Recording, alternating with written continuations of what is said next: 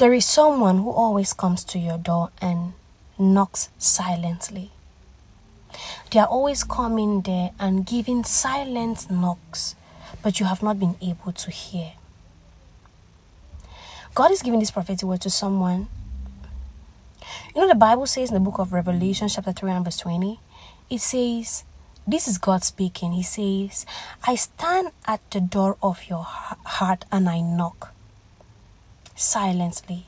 If anyone hears my voice and opens the door, I'm going to come in and stay with him and him with me. God is knocking at the door of your heart. He has been standing there for so long. Maybe you have given your heart to Christ and you think that's all there is. No. There is something God has called you to do. There is something specific God wants from you.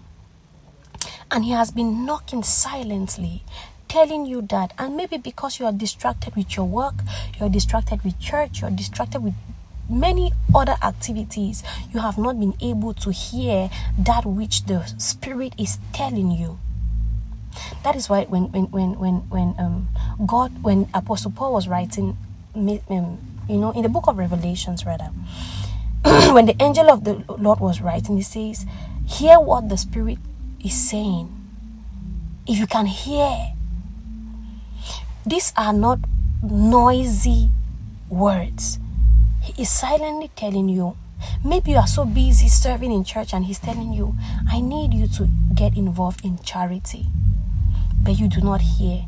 Maybe He's telling you, maybe you are so busy doing other things and God is saying, I need you to serve in church. But you cannot hear. It's a silent knock. And you can only get to hear this when your heart is open, when your mind is open, when you quiet your spirit. Then you will know exactly what God wants you to do, because when you open up your heart, when you listen to Him, you open up your heart, He is going to reveal Himself. People always say God hides. Yes. The only reason why God hides is because He wants to be found. Have you ever played this hide and seek game? The reason why people hide is because they want to be found. If at some point they are not found, they are going to come out themselves. When God is playing hide and seek with you, it's because He wants you to find Him. That is why it's not a hard knock. It's a silent knock. I pray that your spirit is quiet enough in this season to hear what God has for you.